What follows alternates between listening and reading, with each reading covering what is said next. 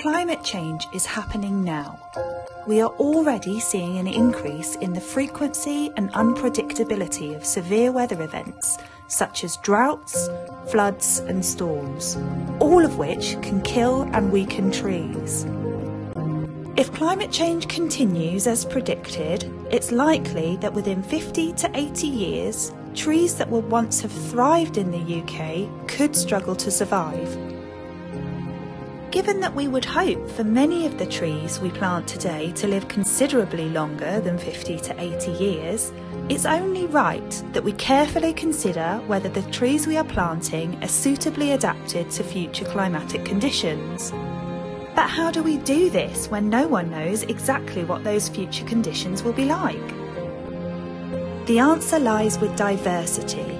If we plant lots of different tree species, all with greater genetic diversity, then the chances are that our woodlands will survive the climate emergency.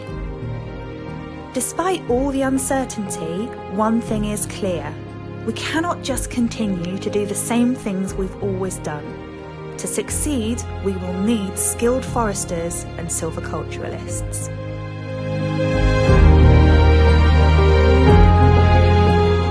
Silviculture is the care and cultivation of woodlands to meet a variety of needs, including producing timber.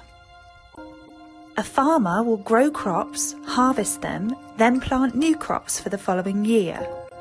Foresters plant trees and help them to grow.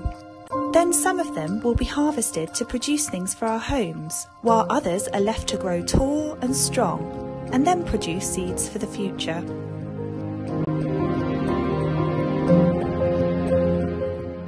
It is widely accepted that planting and growing trees will play an important part in our fight against climate change. To mitigate some of the negative effects of climate change, we need to remove carbon from our atmosphere. Although carbon cycles are incredibly complex, in its simplest form, the idea is quite simple. As trees grow, they remove carbon from the atmosphere and store this in their trunk, branches and leaves. Carbon is locked away in trees until they decompose or are burned. This is true even when a tree dies or when it is cut down. Wood that is grown for fuel removes carbon from the atmosphere. The carbon remains locked away until the fuel is burned, at which point it is released back into the air. In a sustainable system, new trees grow and remove a similar amount of carbon from the atmosphere to that which was released. This creates a cycle where carbon is captured and released in equal measure.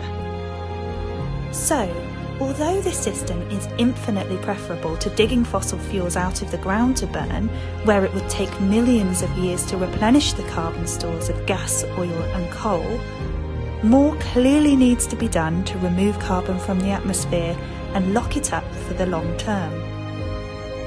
To do this, we need to make greater use of timber in construction, where timber would remain as a carbon store in buildings without decomposing or being burned for hundreds of years. The more timber we use in construction, the more timber must be grown for construction, creating a cycle where carbon is absorbed from the atmosphere and locked away for the long term without being re-released. Timber production has the lowest carbon emission of any mainstream building material. By 2050, it's estimated that 1/5 of the carbon released into our atmosphere will come from the production of steel and concrete for the building industry. But wood is a suitable alternative to these materials in many cases.